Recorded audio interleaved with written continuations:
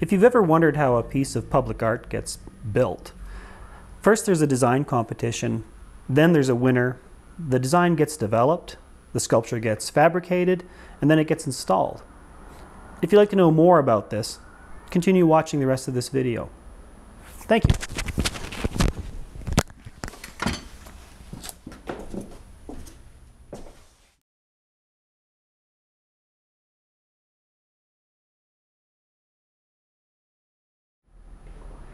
You know, this idea that things start with a drawing, it's amazing how important it is to commit to your idea in pencil. There's a part of your brain you use that you just can't, it's not the same thing as starting to design in the computer right away.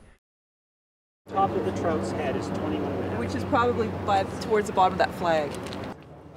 When you meet with your clients, you have to, it's sort of a balancing act, because it's not entirely everything that you think you're doing. It's also, you have to be respectful to the site, to what the clients are hoping to see. You can't just walk in there and think you own the place.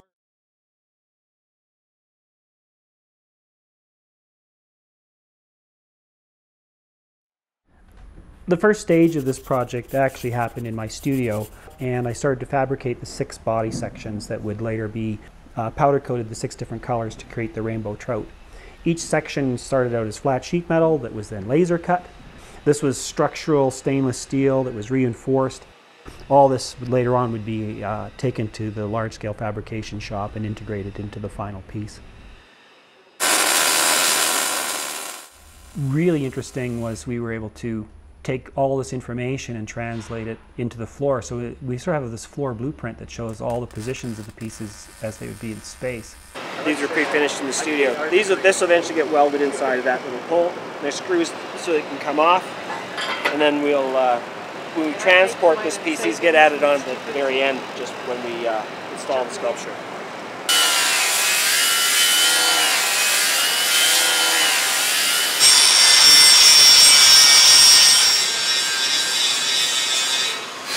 So that line runs through the edge of this piece of duct tape. That piece of duct tape reflects that. And then we were able to hang those pieces from the scaffold, and they line up according to the math. It said that they would be this high, this far apart. And when we went to the sweet spot, it lined up with very little adjustment. So again, that's where the computer came in handy.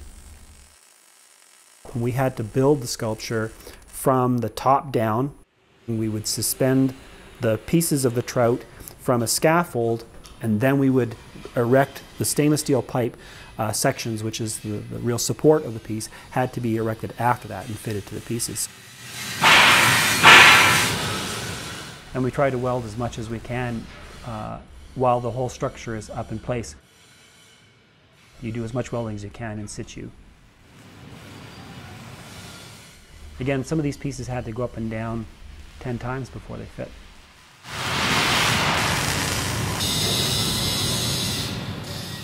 These pieces have to be all hand fitted, so we were up there marking, bringing the pieces down, trimming a little off, bring the piece back up, see if it fits, and then repeat if it doesn't fit.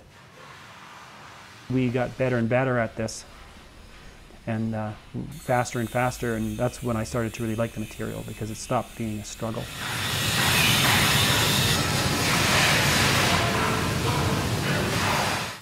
And of course you have to wear all kinds of respirators and dust masks, because these materials are actually, stainless steel is actually a hazardous material.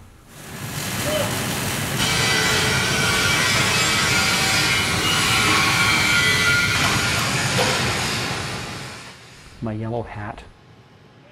I've got 3 different colored hats, one yellow, one gray, and one green. Jeff and Dylan took the gray and green ones, leaving me with the yellow one, and then we discovered that yellow meant rookie in the shop. It's probably a good idea, because that meant everybody had to look out for me, because apparently yellow hat means I'm potentially dangerous.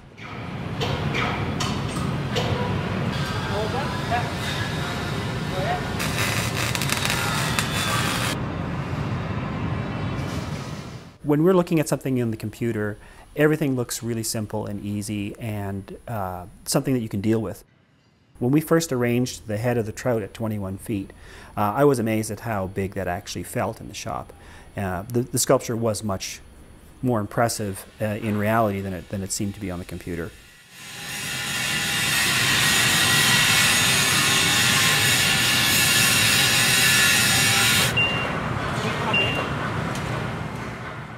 It takes 3 people each time and a crane to move each one of these pieces into position, and checking and fitting and checking and fitting and welding extra little plates on there so that we can clamp things. Round pipe is really hard to hold pieces against.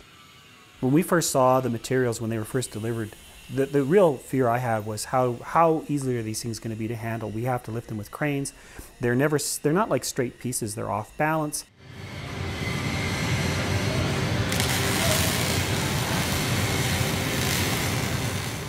So at the beginning I was really terrified of the material, and my fear is that it would be impossible to work with. By the end of the process, a few months later, I'd actually fallen in love with the material. And the finishing part of it, of course, was very difficult. Stainless steel, the welds were big, they had to be really big, but you had to grind back a lot of that material. Just the labor involved was more than I had expected.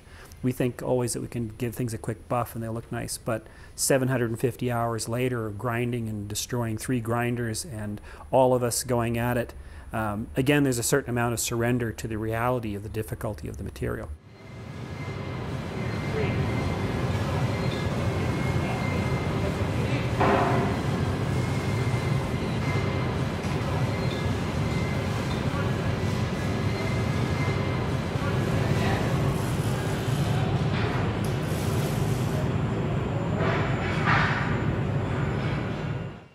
This is Nick Bursey, the engineer, and here we're looking at the connection points between 2 pipes. The waveform structure would actually be in 3 sections, so we had to design it so that it could be broken down into 3 pieces and then bolted together on site. And we're looking at everything for real this time, because up until now it's just been drawings, and he's saying it's okay.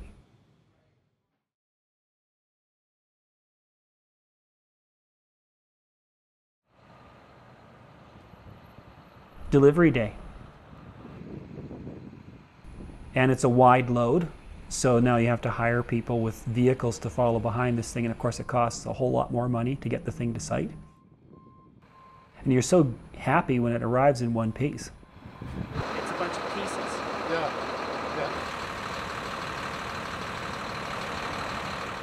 And of course you have to hire a truck with a crane, and he's going to stand around at hundreds of dollars an hour while you figure out what you're doing next.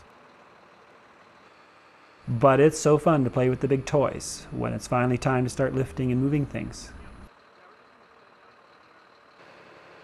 We had already had the holes pre-cored to depths of up to 2 meters on site, and these sculptures have poles that will slide down into those holes and later be filled with concrete to lock the sculpture in place. And today's the day we find out if everything's actually going to line up on those holes, and if the framework is also going to line up to the sweet spot.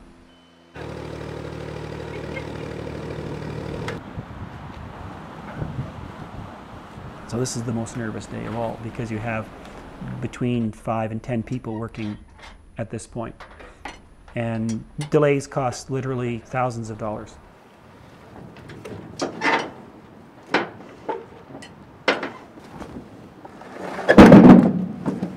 Of course, arriving on site, you'll find out that the people who are there to do things for you do not always understand what you have in mind, and they did a bunch of things that we had to undo. This has got to go. We got to pull this sonotube. I'm tempted to cut the sonotube, cut this here, pull this out. But the thing is, once the sculpture's in, we can't get the sonotube out. So here we are tearing things out, fixing them. I can just cut that off, move it back, that's no problem, and then we can get this dead center for you. So you have to be prepared to adjust on site, let's say. So we have the wire, I have it in the transformer there. Supposed to pull 7 strands. Yeah, are you doing that? I was told that you wanted to do that, no, or... I changed my mind. Very good. Yes, not a problem. I understand. Then we fish our wire up and we'll grab it. Excellent. at the top. Yeah, very so good. we might cut a piece onto it, a little extension. And this is the electrician. We had designed this thing without the electrician around, but now we're getting together for the first time and figuring out how we're going to run power into the sculpture. So I got my 120. All we got to do is flip a breaker, and you got your juice. There's all kinds of crazy ways to do things. We had different fittings anyway. In the end, he decided we didn't need the fittings. He would just run this pipe straight into it, no problem. And we'll deal with that after. The steel cages, which fell apart, we had to fix them because you have to have them ready. These things need to be trimmed and fitted.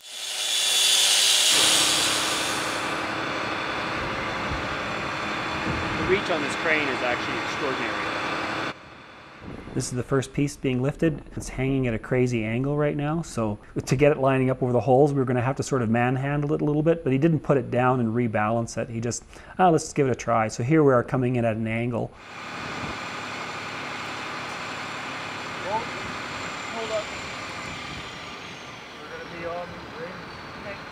But lo and behold, it worked on the first try, so that just made our day go a lot easier.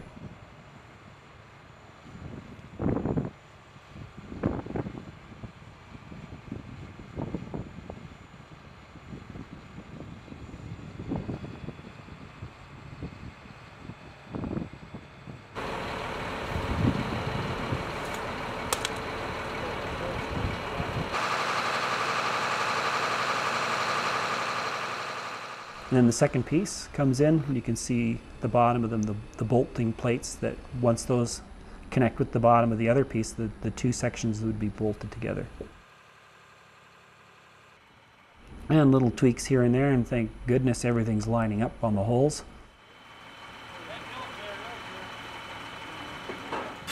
You can see how they would rest on top of the plate, connect together.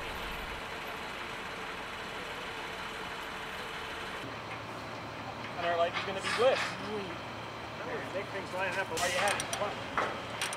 And all these bolts and attachments in the end, once we pour the concrete, they were going to be underground and never come apart again. Of course, Jeff discovered that there's a little bit of extra weld between the two plates that was interfering.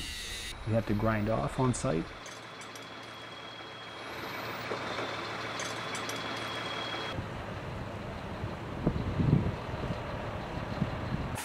You can also see that there's two pipes, they're conduit pipes that were disconnected there. They had to be fitted and then welded together on site.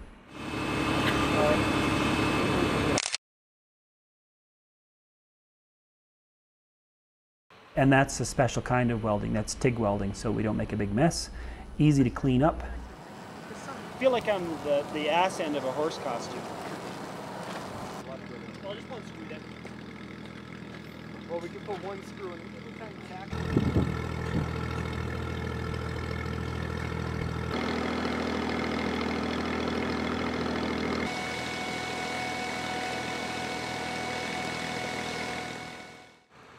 And I think that's our first realization that things are starting to line up.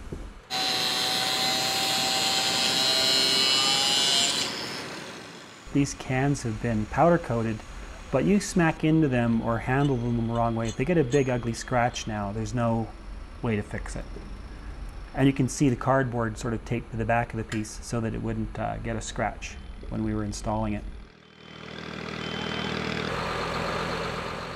We rehearsed this already in the shop a couple of times before we came onto site. We had one complete rehearsal of the full assembly of the sculpture in the shop, just to make sure that everything fit.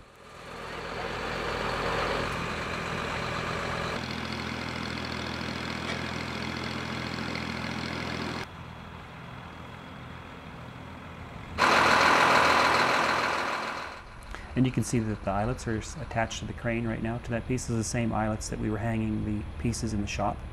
Once those eyelets are removed, there's a hole there. We fill it with silicone.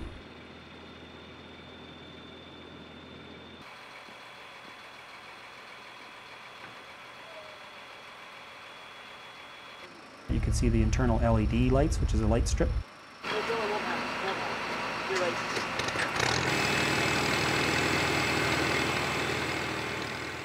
That light will then reflect off of plexiglass interior that has a frosted finish on it, and that's how the light will come through the sculpture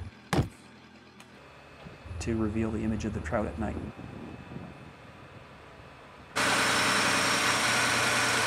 Yeah, I just got smacked while we were looking at what we're doing.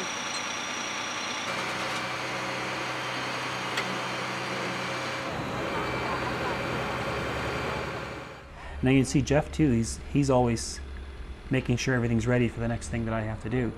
And that's when you know you're working with the right people, because they know everything needs to happen in a certain way, and to be efficient, he's not just standing around, he's always thinking about what's going to happen next.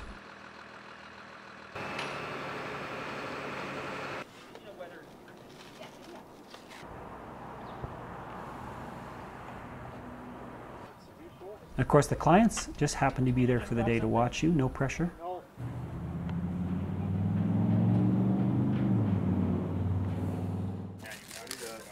You better hang around while I'm polishing.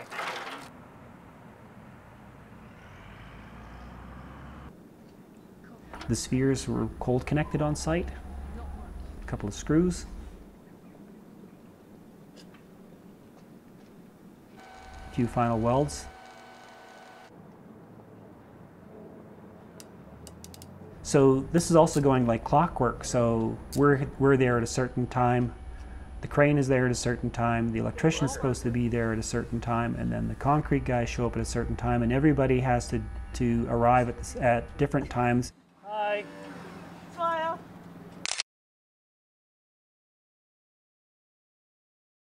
And we have to have everything ready for each crew as they show up. You learned something today, Dylan? But everything's happening now, including dead battery.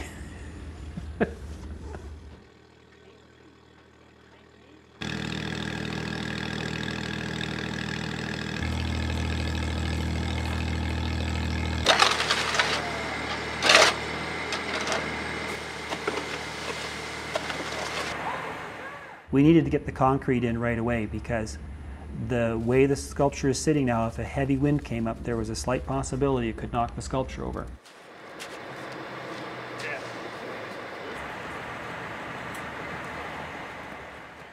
So we only wanted to have only an hour between the time we got the fish pieces up and the concrete was settling.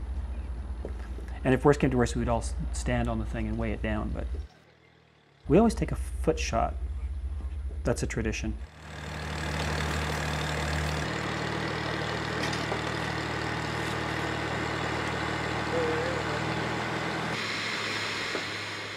And of course the electrician has to get all the wiring done, and all the lights have to work before we start putting the faces on.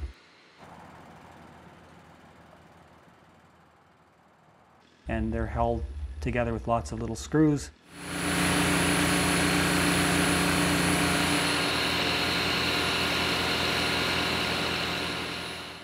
And the crew is doing exposed aggregate around the footings. And of course the face of the trout is actually made of aluminum, in this case, backed with plexiglass, so it was light enough for us to handle. And it's heavy gauge 1/8 plate, so it's very strong. So this whole fabrication thing you see on site was 2 days. And then the finishing was 3 more days.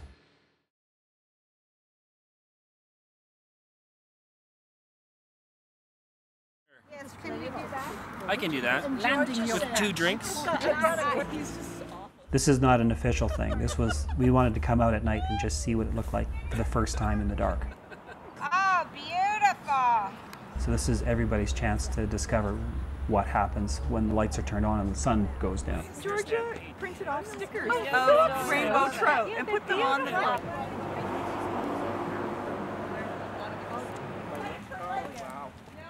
And everybody wants to hear what you have to think. And the funniest thing is that up until now, you may not have thought about it as much as you think you have. It's when you see it for the first time as a large physical object that ideas start coming to your head about what it might be.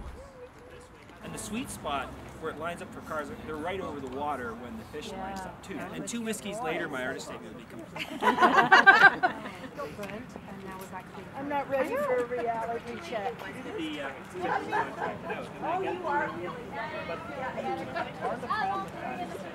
I can hardly wait for the day when I will stand in this river fly fishing with this in the background.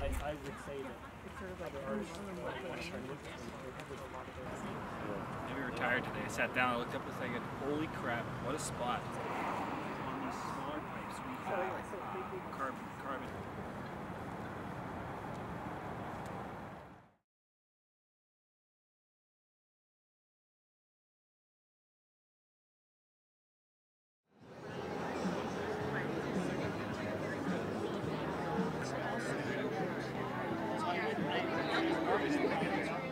In creating Enmax Park, our desire is to promote a sense of community spirit, while also promoting a connection to the beautiful outdoor spaces in our city of Calgary.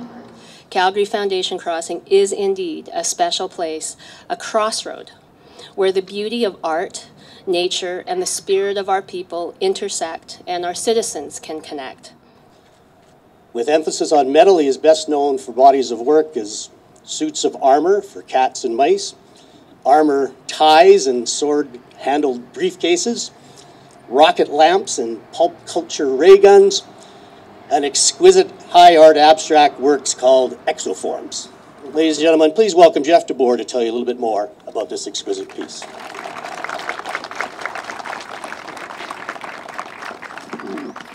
Quite wisely, they told me this morning I only have 3 minutes.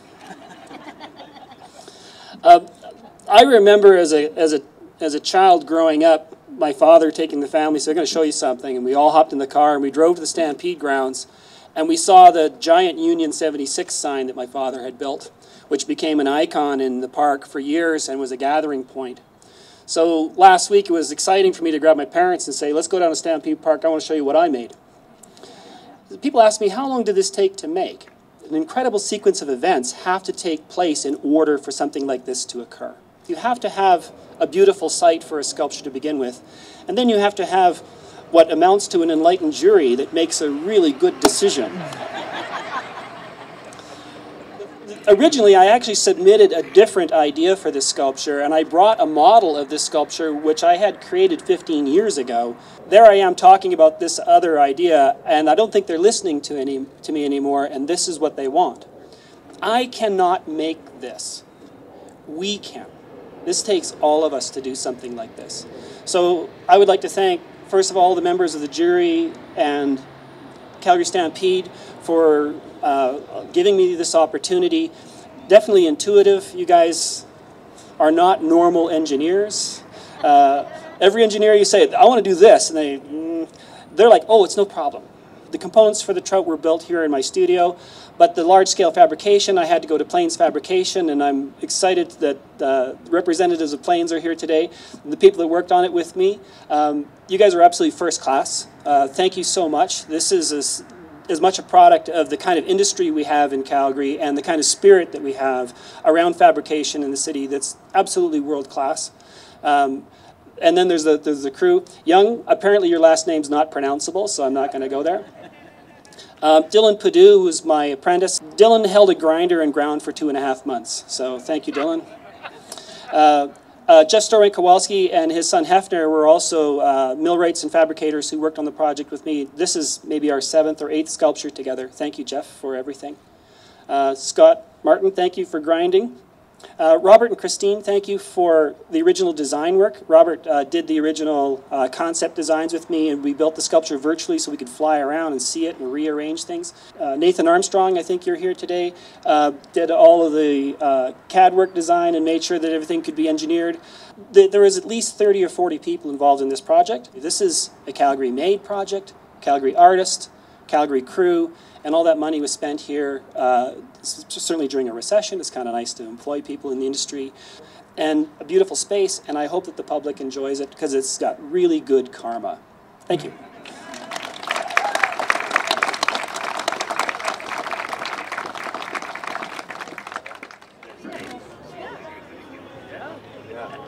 And of course, all the guys you worked with at Plains, they want to have their photo taken. I think it's great. The whole crew. Yeah, you should be in front, Scott. Stunning.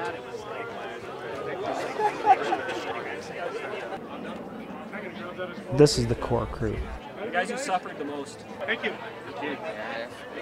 So it turned out okay. Oh, I get back. It's not like you're getting it back. Yeah, but My dad's so happy. oh, that's great. Yeah.